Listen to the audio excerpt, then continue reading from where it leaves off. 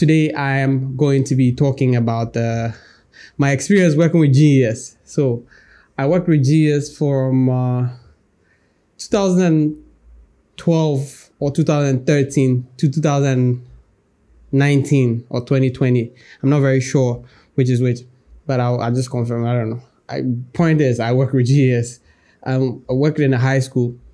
I was in the accounts office, and a lot does not make sense. So if we should compare I am going to compare my experience with free SHS and the previous system that we have.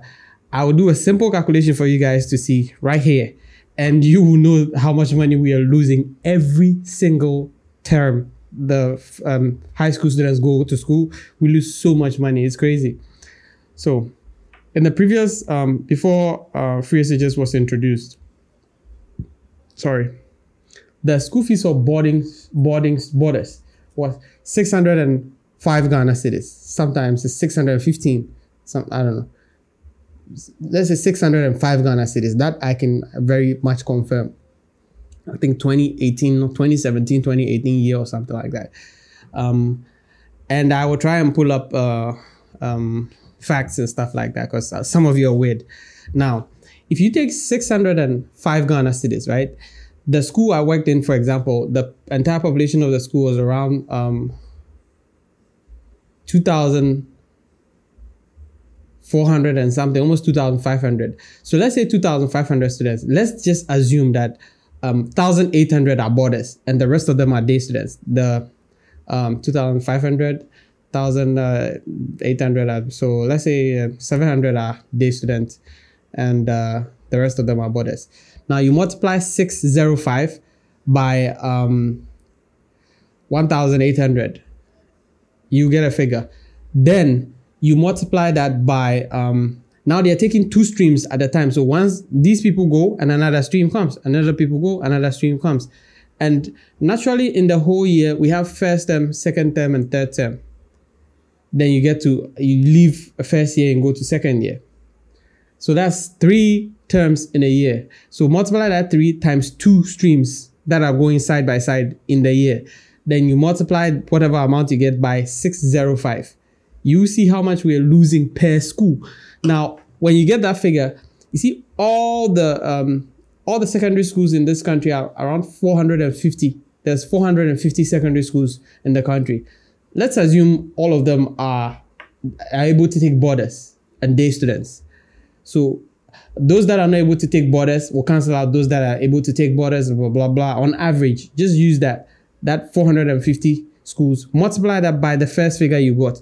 You will see how much we are losing every single term. Every single term they reopen a free SHS and students go to school. That's how much we're losing. If you doubt it, I'll do a quick calculation here.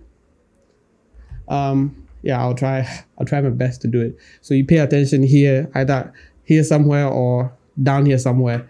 I should have it.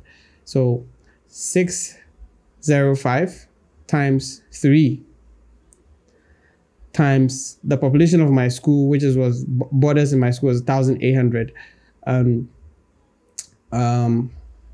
You multiply the amount you get. You multiply that by 450 schools. Now, that amount you get there is what we are losing for boarders. Now you take that average of 700 day students in my school, the school that I worked in, Form 1, Form 2, Form 3, and you I even forgot that there's Form 1, Form 2, Form 3. So it's not just one term. Whatever I calculated is one term, 1 year group.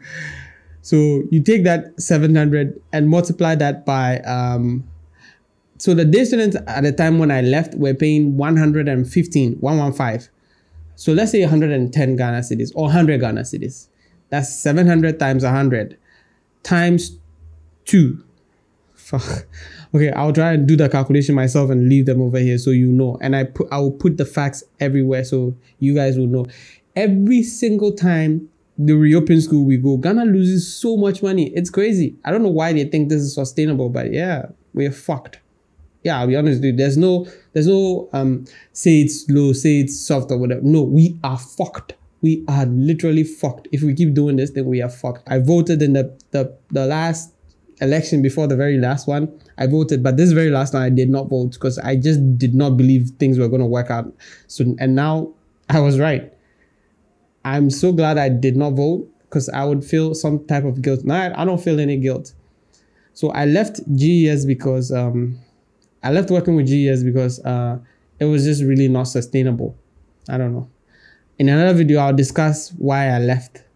But in this video, I'm talking about how free SHS is not really helpful to us. So if you're a Ghanaian and you are outside the country or something like that, and you think this is good, please stop. And it would be better if the 100% free is paid on students who merit it. So for example, when I was working with the high school I was in, there's an end of term report thing they do. So let's say one kid, first year, second year, he scores A, about 6 A's, 7 A's, right? You pick that one from first year, second year, third year, whoever is brilliant, and you put them in a pool, in a regional or district pool or whatever, and they go for an exams that is not examined by the teachers in that school. So teachers from another region can come do it for this region, and another region can come do it for vice versa and stuff.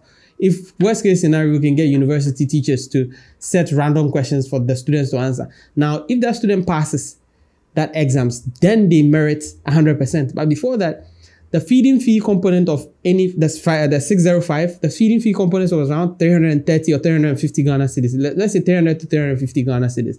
So if the student passes that, that is what government is supposed to pay for the student. Then the parent pays the rest. This would have been more sustainable and we wouldn't have had this hardship we're having now. So if you're a kid and you're in school and you're not learning, you're getting all D's and D9 and F9 and whatever you're getting, you don't merit the free SHS because one bad nut cannot spoil the soup for everyone.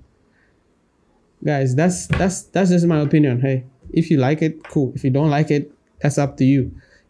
And the reason why this affects the economy is that every time we were paying school fees, there were components of it that was going to Get Fund, there was component that was going to PE, there was component that was going to District Assembly, there was components that was going to everywhere, XYZ, feeding, blah, blah, blah, blah, blah, blah.